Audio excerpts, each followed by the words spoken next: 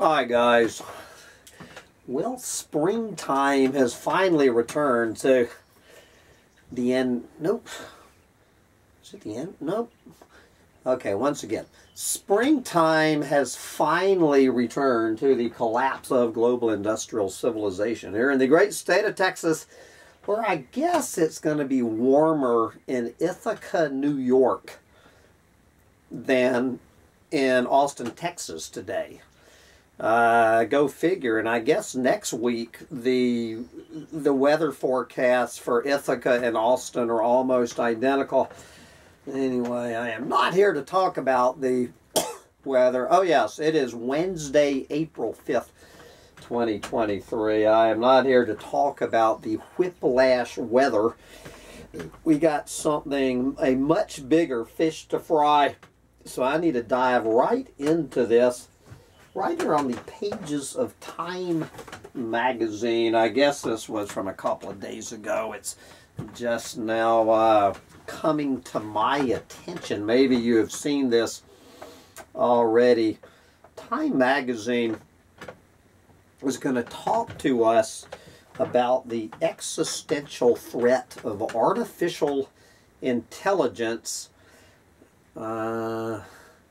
Let's see, do we have a date on? Anyway, it is sometime very recently. Pausing AI development is not enough. We need to shut it all down. And I will put the link to this essay here, but if you just want this all Luddite to sit here and read it, I'll be happy to do this. So this is I guess a guest column from I don't even know if this is a man. I'm assuming Eliezer Yudkowsky. Eliezer Yudkowsky, we'll call him that. This is from March 29th. Eliezer penned this. Eliezer Yudkowsky is a decision theorist from the U.S. and leads research at the Machine Intelligence Research Institute. He has been working on aligning artificial general intelligence since 2001 and is widely regarded as a founder of the field. And so this is Eliezer Yudkowsky filling us in on what to look forward to with artificial intelligence. Take it away, Eliezer. An open letter published today calls for, quote, all AI labs to immediately pause for at least 6 months the training of AI systems more powerful than GPT-4, close quotes, meaning those little chat bots we've heard so much about. This 6-month moratorium would be better than no moratorium. I have respect for everyone who stepped up and signed it. It's an improvement on the margin. I refrained from signing it because I think the letter is understating the seriousness of the situation and asking for too little to solve it. The key issue is not, quote, human competitive intelligence, as the open letter puts it. It is what happens after AI gets to smarter than human intelligence. Key thresholds there may not be obvious. We definitely cannot calculate in advance what happens when, and it currently seems imaginable that a research lab would cross critical lines without noticing. Many researchers steeped in these issues, including myself, expect that the most likely result of building a superhumanly smart AI under anything remotely like the current circumstances is that literally everyone on Earth will die. Well, all right, we have some good news. All right, bring on the AI. Not as in, quote, maybe, possibly, some remote chance, but as in, that is the obvious thing that would happen. It's not that you can't, in principle, survive creating something much smarter than you. It's that it would require precision and preparation and new scientific insights, and probably not having AI systems composed of giant, inscrutable arrays of fractional numbers. Without that precision and preparation, the most likely outcome is AI that does not do what we want. Can we say 2001: A Space Odyssey? And does not care for us nor sentient life in general. That kind of caring is something that could, in principle, be imbued into an AI, but we are not ready and do not currently know how. Absent that caring, we get, quote, the AI does not love you, nor does it hate you, and you are made of atoms it can use for something else. The likely result of humanity facing down an opposed superhuman intelligence is a total loss. Valid metaphors include a 10-year-old trying to play chess against Stockfish 15, whatever that means. The 11th century trying to fight the 21st century, and Australopithecus trying to fight Homo sapiens. To visualize a hostile superhuman AI, don't imagine a lifeless, book-smart thinker dwelling inside the internet and sending ill-intentioned emails. Visualize an entire alien civilization thinking at millions of times human speeds, initially confined to computers, in a world of creatures that are, from AI's perspective, very stupid and very slow. A sufficiently intelligent AI will not stay confined to computers for long. In today's world, you can email DNA strings to laboratories that will produce proteins on demand, allowing an AI initially confined to the internet to build artificial life forms or bootstrap straight to post-biological molecular manufacturing. If somebody builds a too powerful AI under present conditions, I expect that every single member of the human species and all biological life on Earth dies shortly thereafter. And so this is the problem with it. It's we can't if that 9-year-old boy in that mud hut could develop an AI that was specific to humans, this would be the best news in the history of the planet. But of course, AI, you know, probably doesn't, for all AI cares, there's not any difference between a human and a, you know, a chimpanzee, a bonobo, a gorilla, an orangutan. Anyway, so this is the problem, that every single member of all biological life on Earth dies. There is no proposed plan for how we could do any such thing and survive. OpenAI's only declared intention is to make some future AI do our AI alignment homework. Just hearing that this plan ought to be enough to get any sensible person to panic. The other leading AI lab, DeepMind, has no plan at all.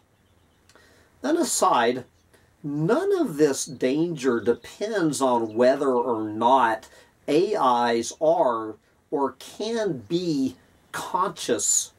It is intrinsic to the notion of powerful cognitive systems that optimize hard and calculate outputs that meet sufficiently complicated outcome criteria.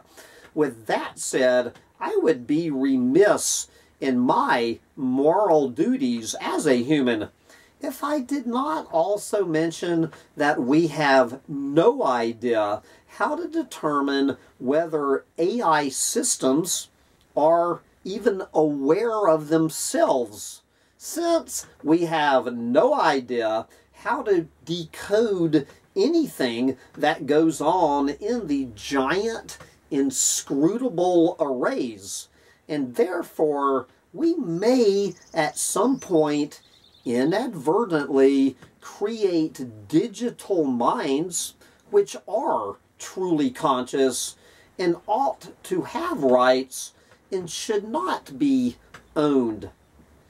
The rule that most people aware of these issues would have endorsed 50 years earlier was that if an AI system can speak fluently and says it is self-aware and demands human rights, that ought to be a hard stop on people just casually owning that AI and using it past that point. When was 2001: A Space Odyssey? I think it was 50 years ago that that movie came out. We already blew past that old line in the sand, and that was probably correct.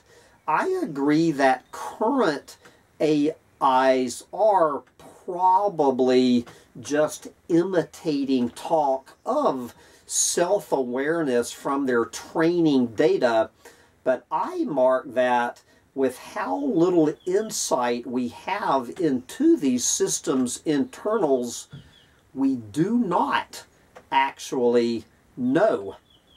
If that is our state of ignorance for GPT-4, and GPT-5 is the same size of giant capability step as from GPT-3 to GPT-4, I think we will no longer be able to justifiably say probably not self-aware.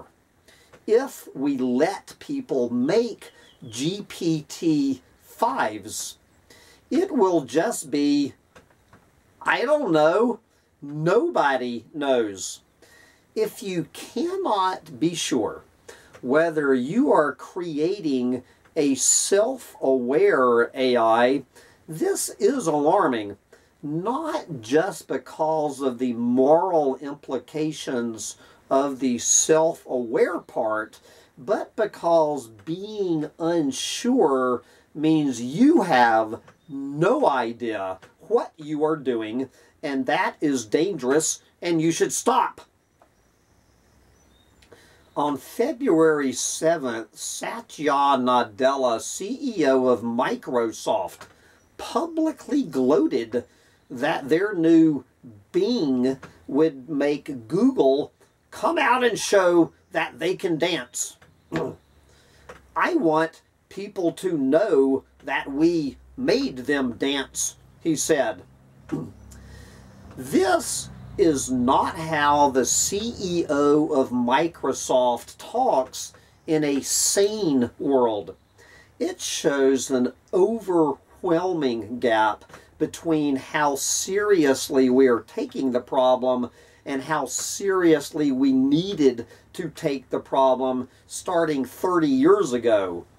We are not going to bridge that gap in 6 months. It took more than 60 years between when the notion of artificial intelligence was first proposed and studied and for us to reach today's capabilities. Solving safety of superhuman intelligence, not perfect safety, safety in the sense of not killing literally everyone, could very reasonably take at least half that long, meaning 30 years. And the thing about trying this with superhuman intelligence is that if you get that wrong on the first try, you do not get to learn from your mistakes because you are dead. Humanity does not learn from the mistake and dust itself off and try again, as in all other challenges we have overcome in our history, because we are all gone. Trying to get anything right on the first really critical try is an extraordinary ask in science and in engineering. We are not coming in with anything like the approach that would be required to do it successfully. If we held anything in the nascent field of artificial general intelligence to the lesser standards of engineering rigor that apply to a bridge meant to carry a couple of thousand cars, the entire field would be shut down tomorrow. We are not prepared. We are not on course to be prepared in any reasonable time window. There is no plan. Progress in AI capabilities is running vastly ahead of progress in AI alignment, or even progress in understanding what the hell is going on inside those systems. If we actually do this, we are all going to die. Many researchers working on these systems think that we are plunging toward a catastrophe, with more of them daring to say it in private than in public. But they think that they cannot unilaterally stop the forward plunge, that others will go on even if they personally quit their jobs. And so they all think they might as well keep going. This is a stupid state of affairs and an undignified way for Earth to die. And the rest of humanity ought to step in at this point and help the industry solve its collective action problem. Some of my friends have recently reported to me that when people outside the AI industry hear about extinction risk from artificial general intelligence for the first time, their reaction is, maybe we should not build AGI then. Hearing this gave me a flash of gave me a tiny flash of a tiny flash of hope, because it is a simpler, more sensible, and frankly saner reaction than I have been hearing over the last 20 years of trying to get anyone in the industry to take things seriously. Anyone talking that sanely deserves to hear how bad this situation actually is and not be told that a 6-month moratorium is going to fix it. On March 16th, my partner sent me this email. She later gave me permission to excerpt it here. Quoting the email, Nina lost a tooth in the usual way that children do, not out of carelessness. Seeing GPT-4 blow away those standardized tests on the same day that Nina hit a childhood milestone brought an emotional surge that swept me off my feet for a minute. It is all going too fast. I worry that sharing this will heighten your own grief, but I would rather be known to you than for each of us to suffer alone. Close quote.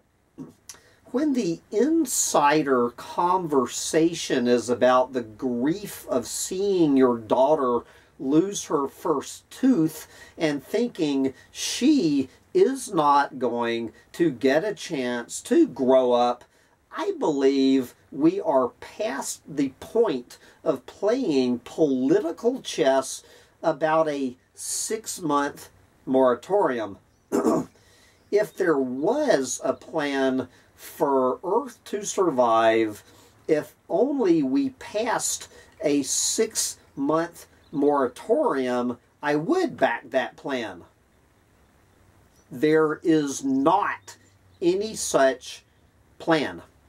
Here is what would actually need to be done.